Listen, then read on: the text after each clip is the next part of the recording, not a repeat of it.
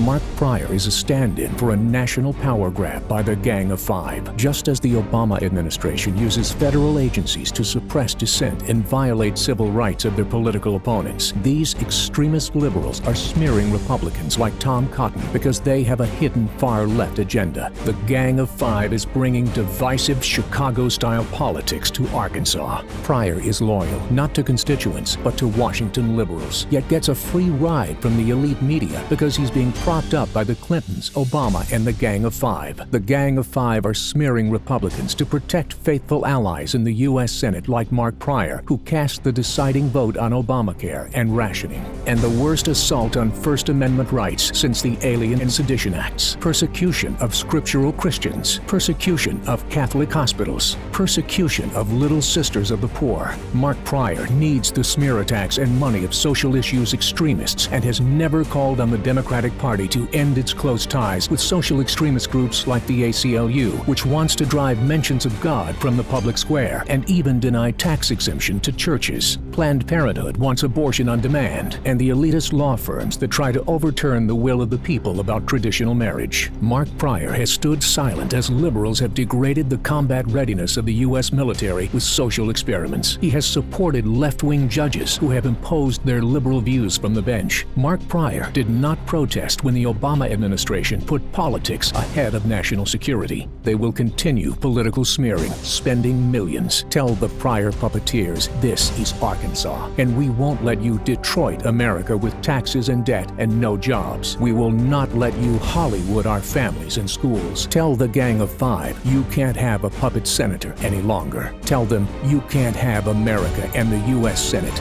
Conservative War Chest is responsible for the content of this advertising.